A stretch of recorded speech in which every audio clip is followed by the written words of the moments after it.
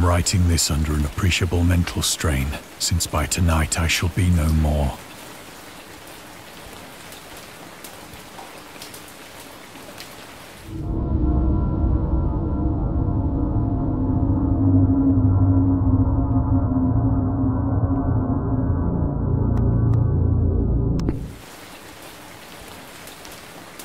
Penniless, and at the end of my supply of the drug which alone makes life endurable, I can bear the torture no longer, and shall cast myself from this garret window into the squalid street below. Do not think from my slavery to morphine that I am a weakling or a degenerate.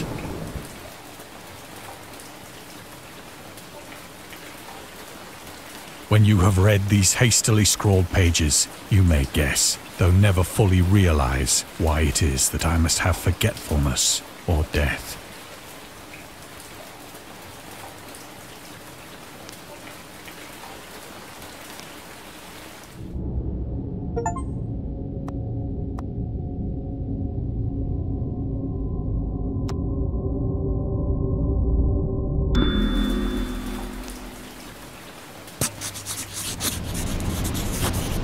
It was in one of the most open and least frequented parts of the broad Pacific that the packet of which I was supercargo fell a victim to the German sea raider.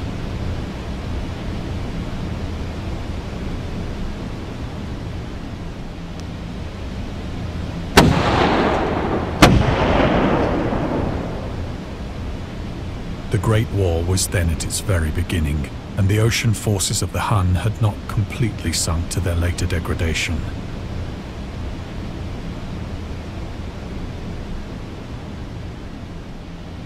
So that our vessel was made a legitimate prize, whilst we of her crew were treated with all the fairness and consideration due us as naval prisoners.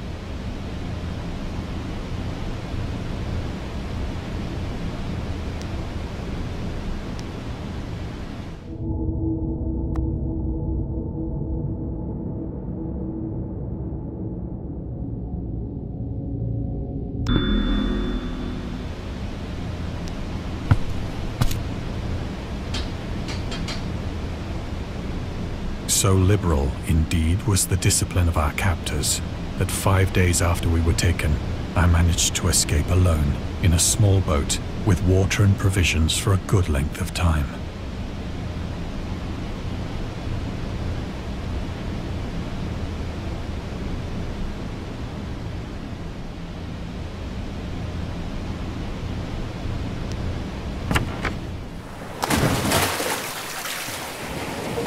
When I finally found myself adrift and free, I had but little idea of my surroundings.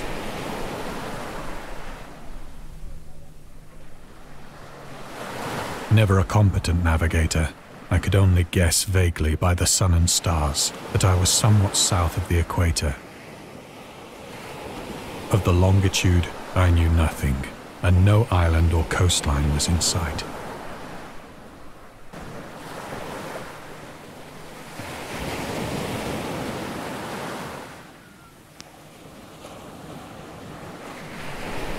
The weather kept fair, and for uncounted days I drifted aimlessly beneath the scorching sun, waiting either for some passing ship or to be cast on the shores of some habitable land.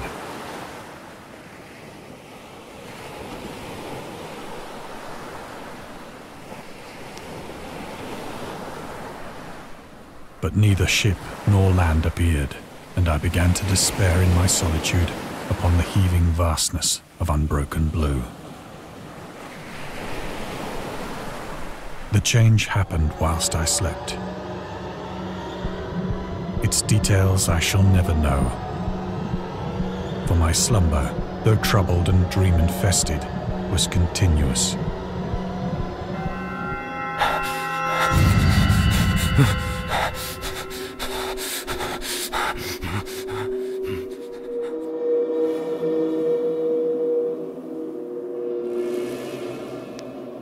When at last I awoke, it was to discover myself half sucked into a slimy expanse of hellish black mire, which extended about me in monotonous undulations as far as I could see, and in which my boat lay grounded some distance away. Though one might well imagine that my first sensation would be of wonder at so prodigious and unexpected a transformation of scenery, I was in reality more horrified than astonished. For there was in the air and in the rotting soil a sinister quality which chilled me to the very core. The region was putrid with the carcasses of decaying fish and of other less describable things which I saw protruding from the nasty mud of the unending plain. Perhaps I should not hope to convey in mere words the unutterable hideousness that can dwell in absolute silence and barren immensity. There was nothing within hearing and nothing in sight save a vast reach of black slime. Yet the very completeness of the stillness and the homogeneity of the landscape oppressed me with a nauseating fear. The sun was blazing down from a sky which seemed to me almost black in its cloudless cruelty, as though reflecting the inky marsh beneath my feet.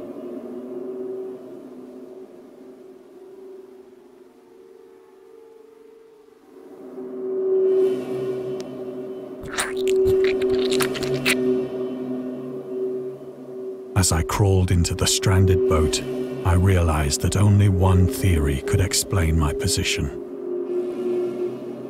Through some unprecedented volcanic upheaval, a portion of the ocean floor must have been thrown to the surface, exposing regions for which innumerable millions of years had lain hidden under unfathomable watery depths. So great was the extent of the new land which had risen beneath me, that I could not detect the faintest noise of the surging ocean, straining my ears as I might. Nor were there any seafowl to prey upon the dead things.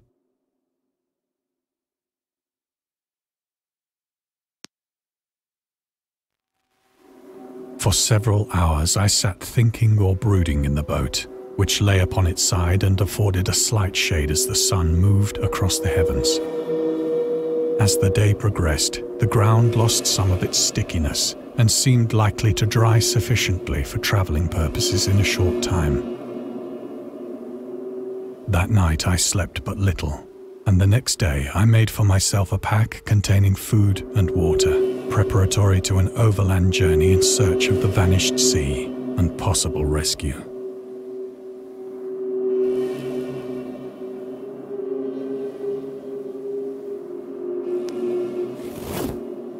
On the third morning, I found the soil dry enough to walk upon with ease. The odor of the fish was maddening, but I was too much concerned with graver things to mind so slight an evil, and set out boldly for an unknown goal.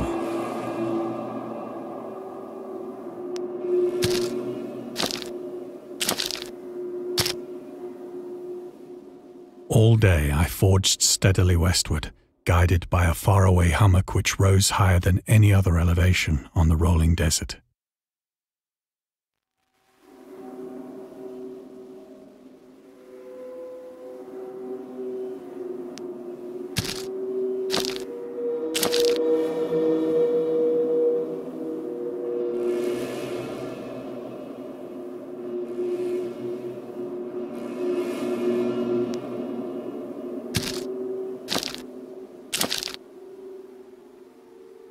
That night, I encamped, and on the following day still travelled toward the hummock, though that object seemed scarcely nearer than when I had first espied it.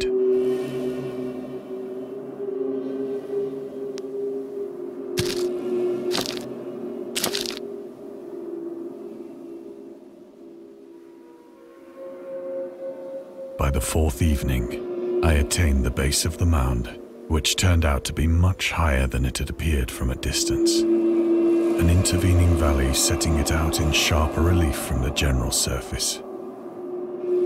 Too weary to ascend, I slept in the shadow of the hill. I know not why my dreams were so wild that night, but ere the waning and fantastically gibbous moon had risen far above the eastern plain, I was awake in a cold perspiration, determined to sleep no more. Such visions as I had experienced were too much for me to endure again. And in the glow of the moon I saw how unwise I had been to travel by day. Without the glare of the parching sun, my journey would have cost me less energy. Indeed, I now felt quite able to perform the ascent which had deterred me at sunset. Picking up my pack, I started for the crest of the eminence.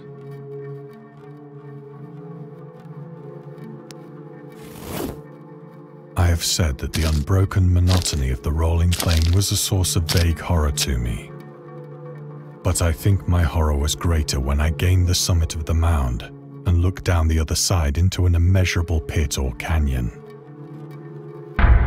whose black recesses the moon had not yet soared high enough to illumine. I felt myself on the edge of the world, peering over the rim into a fathomless chaos of eternal night. Through my terror ran curious reminiscences of Paradise Lost, and of Satan's hideous climb through the unfashioned realms of darkness. As the moon climbed higher in the sky, I began to see that the slopes of the valley were not quite so perpendicular as I had imagined. Ledges and outcroppings of rock afforded fairly easy footholds for a descent, whilst after a drop of only a few hundred feet, the declivity became very gradual.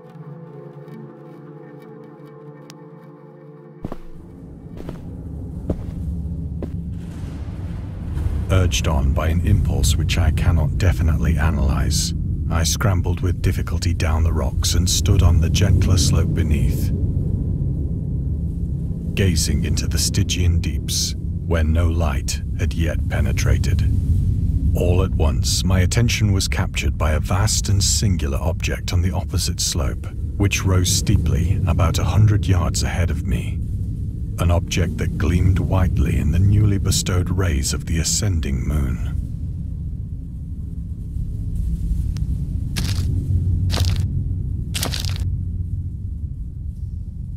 That it was merely a gigantic piece of stone, I soon assured myself. But I was conscious of a distinct impression that its contour and position were not altogether the work of nature. A closer scrutiny filled me with sensations I cannot express. For despite its enormous magnitude, and its position in an abyss which had yawned at the bottom of the sea since the world was young, I perceived beyond a doubt that the strange object was a well-shaped monolith, whose massive bulk had known the workmanship and perhaps the worship of living and thinking creatures.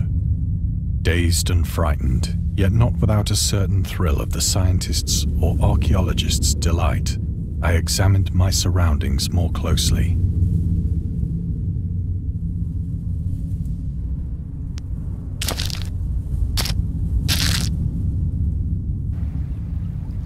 The moon, now near the zenith, shone weirdly and vividly above the towering steeps that hemmed in the chasm, and revealed the fact that a far-flung body of water flowed at the bottom, winding out of sight in both directions and almost lapping my feet as I stood on the slope. Across the chasm, the wavelets washed the base of the cyclopean monolith, on whose surface I could now trace both inscriptions and crude sculptures.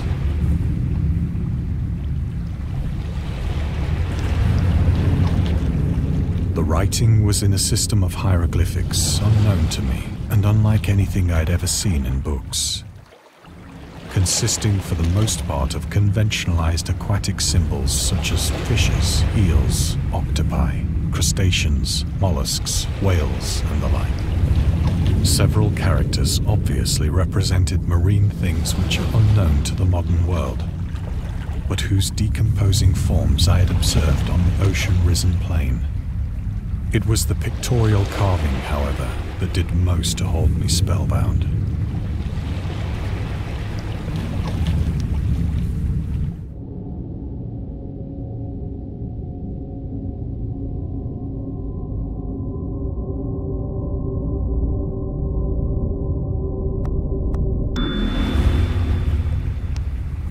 Plainly visible across the intervening water on account of their enormous size were an array of bas-reliefs whose subjects would have excited the envy of a doré.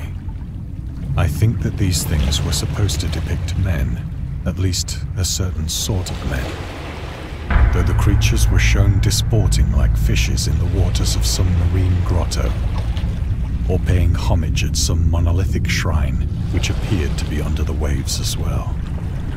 Of their faces and forms I dare not speak in detail, for the mere remembrance makes me grow faint. Grotesque beyond the imagination of a Poe or a Bulwer. They were damnably human in general outline, despite webbed hands and feet, shockingly wide and flabby lips, glassy, bulging eyes, and other features less pleasant to recall. Curiously enough, they seem to have been chiseled badly out of proportion with their scenic background. For one of the creatures was shown in the act of killing a whale, represented as but little larger than himself. I remarked, as I say, their grotesqueness and strange size, but in a moment decided that they were merely the imaginary gods of some primitive fishing or seafaring tribe. Some tribe whose last descendant had perished eras before the first ancestor of the Piltdown or Neanderthal man was born.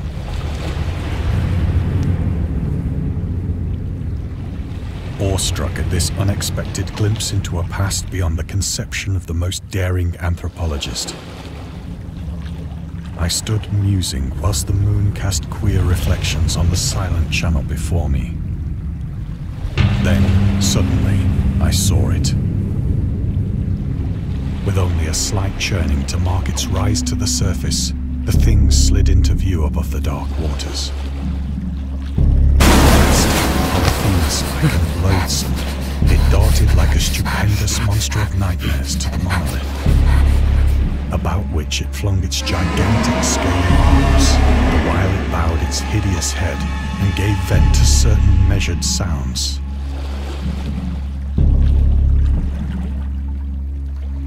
I think I went mad then.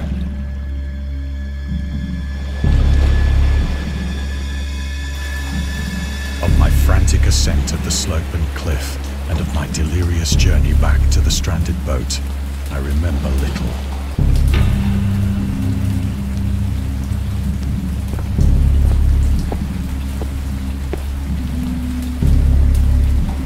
I believe I sang a great deal and laughed oddly when I was unable to sing.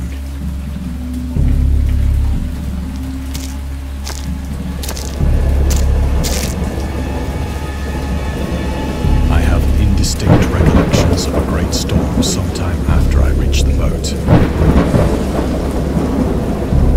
At any rate, I know that I heard pearls of thunder and other tones which nature utters only in her wildest moods.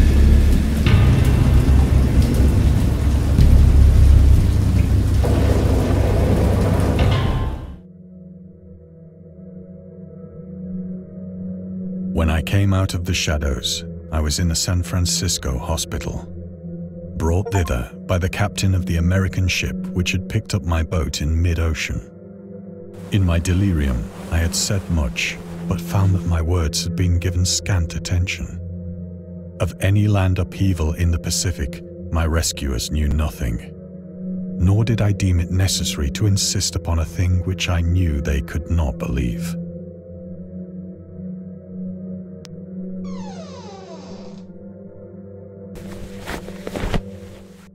Once I sought out a celebrated ethnologist and amused him with peculiar questions regarding the ancient Philistine legend of Dagon, the fish god.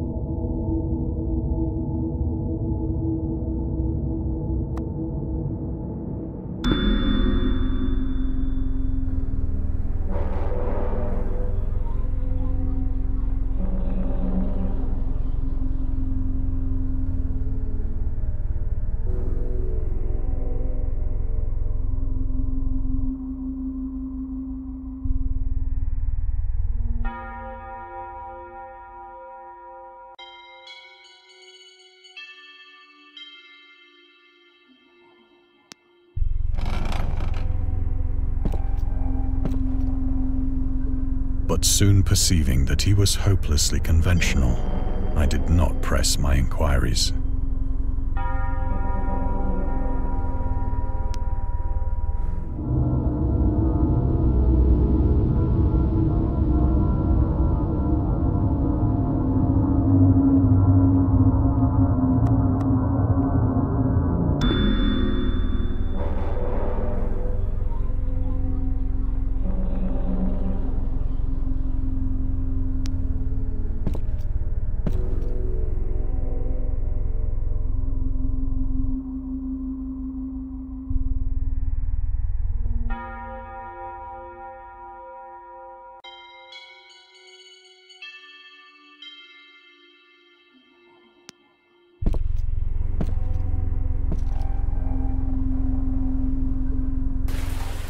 It is at night, especially when the moon is gibbous and waning, that I see the thing. I tried morphine, but the drug has given only transient surcease and has drawn me into its clutches as a hopeless slave. So now I am to end it all, having written a full account for the information or the contemptuous amusement of my fellow men.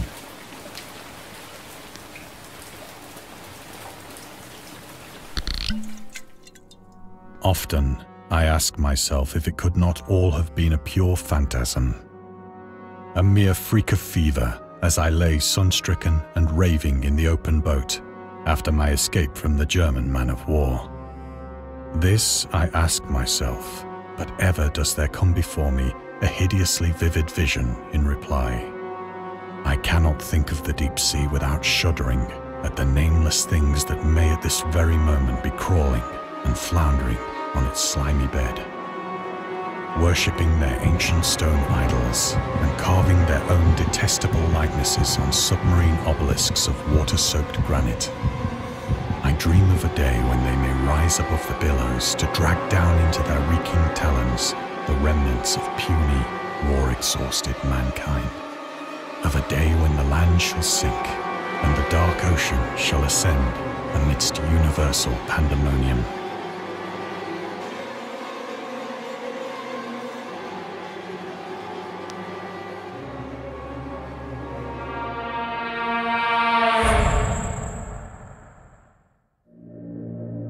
Is near. I hear a noise at the door, as of some immense slippery body lumbering against it.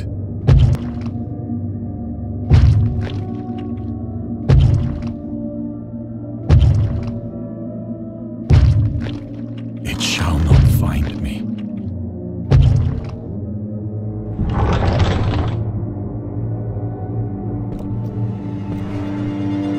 God! That hand!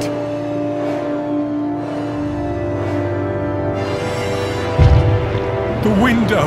The window!